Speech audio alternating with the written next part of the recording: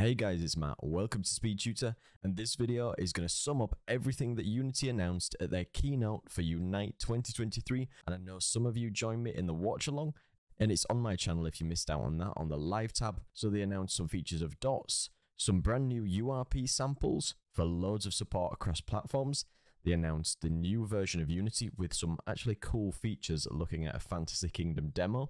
They looked at full multiplayer support, all their new cloud services, which are now in early access. They looked at Unity Muse and all of the AI tools, brand new AI tools that are not yet launched, with some information on copyright, because I know everybody's interested in that, and then information on Unity Sentis and how you can use that, new web, GPU and mobile support, partnerships with Meta, and a lot of integrations with new Apple products. Unity did announce the new name for Unity 2023 LTS, which will be Unity 6 going forward. So this is what naming convention they will keep. Then they moved on to a really cool demo, which is called Fantasy Kingdom, which is in HDRP, but all these features that I'm going to mention and were shown in the demo will be supported in URP and high-end mobile too. This was a big demo using assets from Cinti Studio, and Unity have introduced brand new rendering technology to render massive scenes with lots of detail, lots of post-processing, custom lighting, and lots of characters walking around. And usually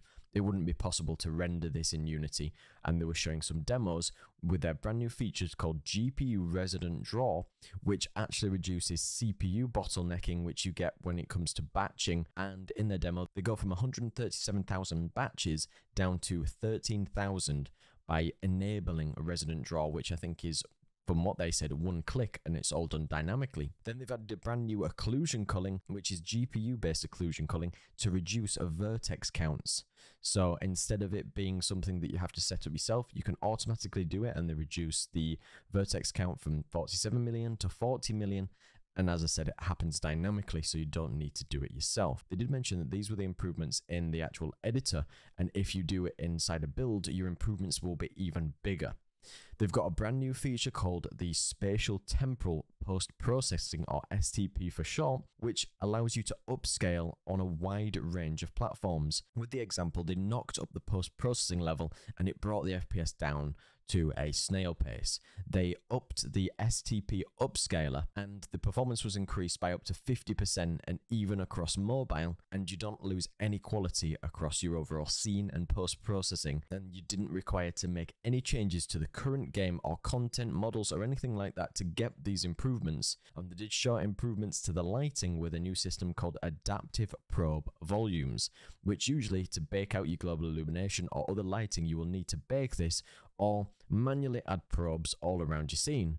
Now these probes are all placed automatically, and you can dynamically light any object in the world without everything being static like in other versions. And they have made improvements to SpeedTree, and it will have improvements to any assets made in SpeedTree in previous versions, so you will see drastic improvements in rendering for those too. A really cool example was the Adaptive Probe Volume Blending, which you can take and use timeline, and you can transition from two lighting states. In the example, it is from day to night, so you can transition in real time without any effort at all, because you can blend between lighting scenarios.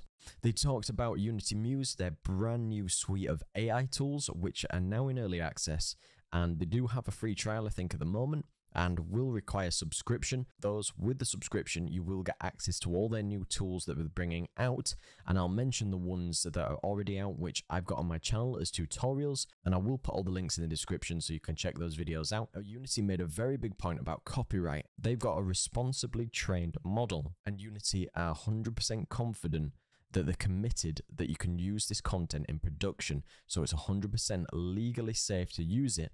And in the unlikely event that you do have any issues with the content that you've generated, and Unity will legally represent you in any legal matters. So Unity Sprite is for generating sprites, and there's a sprite trainer to be able to make it look like the art of the generation that you already have in your project.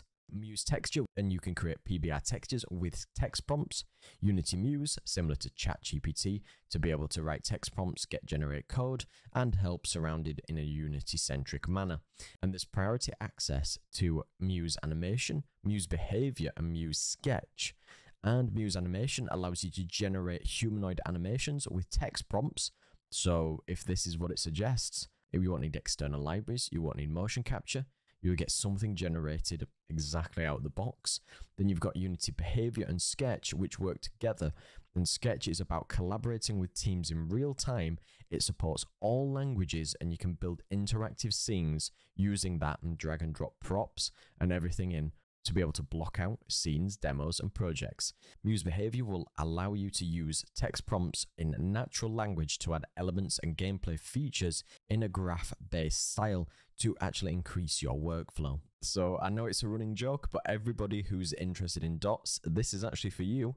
I don't know who you are, but you are somewhere, and they're releasing a production-ready version of dots in Unity 2023 LTS. Then they did show an example from a game called Hostile Mars, which has got thousands of enemies with pathfinding and AI, and it does achieve 60 FPS.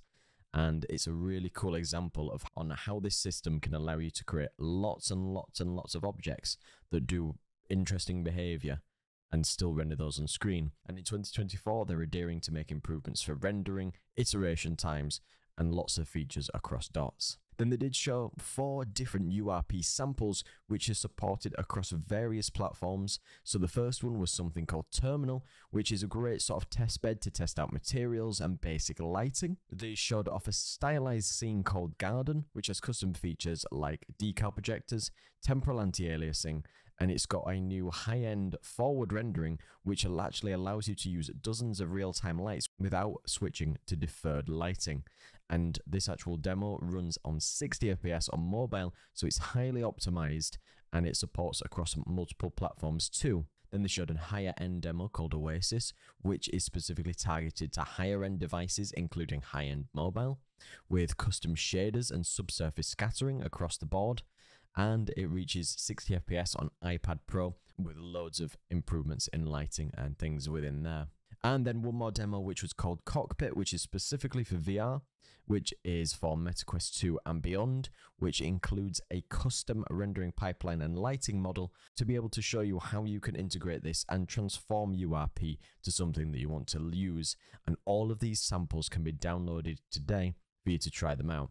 I will make a video on looking at them all. And then Unity did move on to multiplayer support, which they've shown an example, and it will have a sample called Mega City Metro, which is a multiplayer sample for low-end devices as well as a really high-end console, and it's all based on dots with physics and native netcode, and it's integrated with lots of Unity services, and it'll be released around 2024, and they've been working on various multiplayer inclusive enhancements for safe voice and moderation, so you can make your games a little bit less toxic if that is interesting to you. Then they went on to talk about Unity Cloud, which is currently in early access, and with the cloud services there's a brand new asset manager which allows you to track, manage and share game assets. So say you're an artist, you can drag and drop the model into the collection. The system will generate previews and tags. Everybody else in your project or on your workspace can view the 3D model in a 3D viewer, be able to drag this out into their scene so everybody has access to it, and it's much easier than having things merged into your project at any one time. And they even talked about build automation and content cloud delivery to be able to push updates to players without them actually needing to install new versions.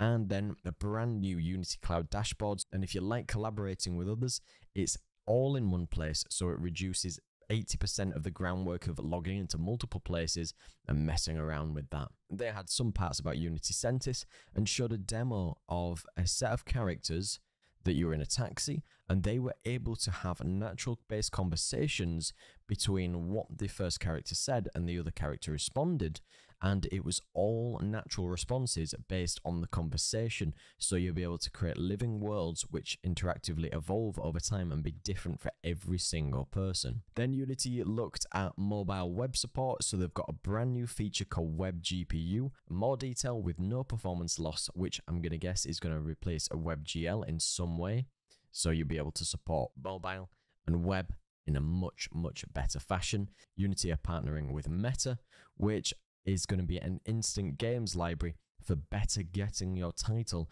on that platform, and then also support for Apple Vision Pro and other XR and VR features, which they just briefly touched on quickly at the end. So I think overall the conference has some interesting features, most notably some of the additions to lighting and things for larger scale and optimizations, then the integrations of the AI, and it looks like they're becoming more and more powerful, and Unity are really pushing subscriptions for these because they obviously wanted to make more money after the runtime fee debacle. Do remember, I'll put all the links below so you can check it all out and all the videos that I've made on all the stuff, and if you've got any questions at all, do put them down below and I'll be sure to answer them. Do let me know what you think. Check out all the links in the description for the Black Friday sale and everything that you can save now. Do be sure to check out my Patreon to get access to over 205 different scripts, assets and projects you cannot find anywhere else. And I've currently got 40% off on my assets on my website if you use the code STBFF40. I'll put the link down in the description on all my assets on my website. And thank you so much to all my patrons. Big thank you to Peter Steiner and everybody else who comes to watch the video. So don't forget to like, comment and subscribe. Cheers.